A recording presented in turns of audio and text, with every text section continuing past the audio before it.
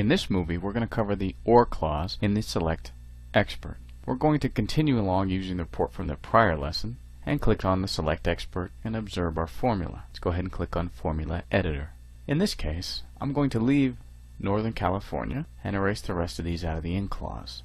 And I'm going to replace the AND with an OR. The statement now reads revenue transaction revenue amounts greater than 100 or the office is Northern California. In plain English, it should be read like this. Any revenue amounts above 100 in addition to everything from Northern California. In a simplistic way, the OR statement is kind of the reverse of the AND. But you still need to be a little bit careful. I'll illustrate what I mean. We can go ahead and check our formula. Now that no errors are found, go ahead and save and close. Let's go ahead and press OK, and we're going to go ahead and refresh the data. From here, we're going to do something to make our lives a little bit easier for navigation purposes. Let's go ahead and insert a group.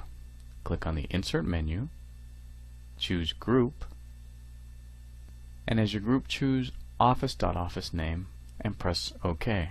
Now we have our handy drill down over here that helps us out.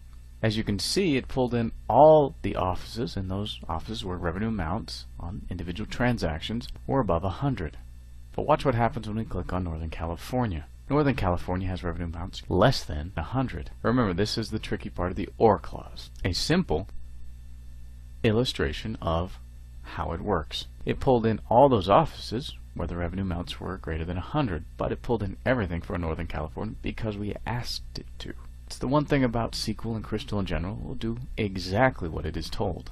Let's continue along with the OR clause and click on the Select Expert again. We're going to Show Formula and go to the Formula Editor. Now from here, I'm going to copy this statement down here, like so.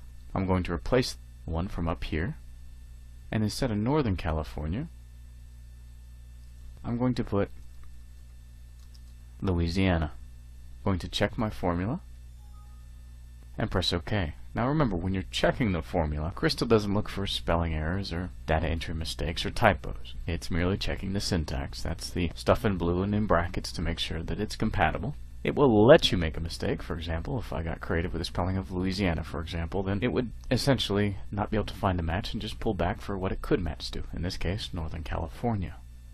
Let's go ahead and save and close and press OK. Let's refresh our data since we've changed the Select Expert. Now I have Louisiana or Northern California, all revenue amounts regardless. Crystal does something interesting when you do something like this. It tries to find a fast and efficient way for you to work. Let's look at our formula. Even if we go to the Formula Editor, Crystal has taken this, the two OR statements, and combined them into a single IN statement because they equal the same thing. Where it can, Crystal tends to use its own syntax or the predefined as opposed to the complicated OR statement, which in many SQL database must be evaluated one at a time. Let's add another OR statement to test our theories. This time we're going to say OR customer client starts with, which you should be familiar with from our prior movies, and we'll put A. Since in the Select Expert it likes to use double quotes to identify text or strings, I'm going to continue with that. And I'm going to go ahead and check. As I see no errors are found, I'm going to go ahead and save and close, and then press OK and refresh the data. Notice what happens. In addition to my Louisiana and Northern California, I also get all those sites where they have a client with an A in their name. If I go forward or backwards, I get all the clients that begin with A. I also get all those clients that are in Louisiana or Northern California. The OR clause is almost like a wild card. It's either this, in addition to all that. Try and keep that in mind. A lot of people in the plain English language will say either or, but or in this case means in addition to the following conditions.